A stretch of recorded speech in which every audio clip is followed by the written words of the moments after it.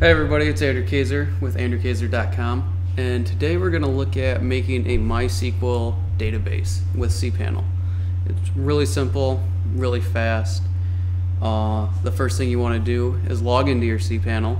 Once you're in there, you'll see this page, and you want to scroll down to your databases. You're going to click on MySQL Databases, or MySQL, whatever you want to call it, and we're going to create a database name. So let's say we want to name it, for a WordPress installation.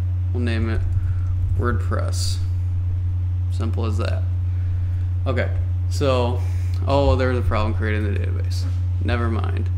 Not gonna happen. Let's see if WordPress works. Hey, that worked. Okay. And then you're gonna come down and you're gonna create a username and say WordPress user. Oh no, WordPress user.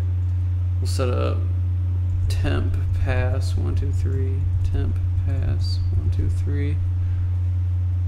Create a user. WordPress user with temp pass 123. Perfect.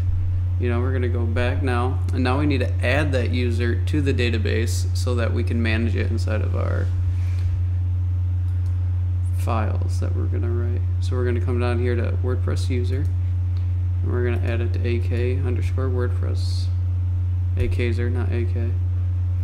And then it's going to ask you what privileges you're going to want to set up. Usually it's all. If you are fine tweaking it and setting up different things, you can go through here and allow specifically what you want them to do. That's about it. So you make the changes and you're done. You go back. Now you have a database of WordPress with your WordPress user, and to delete the user, you click that. To delete the database, delete the database, and you go back, and now you're done. Let's see if we can get rid of this user real quick. Deleted the user. Alright, so there you have it. That's how you add and remove a MySQL database to your cPanel. Thanks a lot for watching. Let me know if you have any questions, and I'll see you guys in the next video. andrewkaiser.com. Peace out.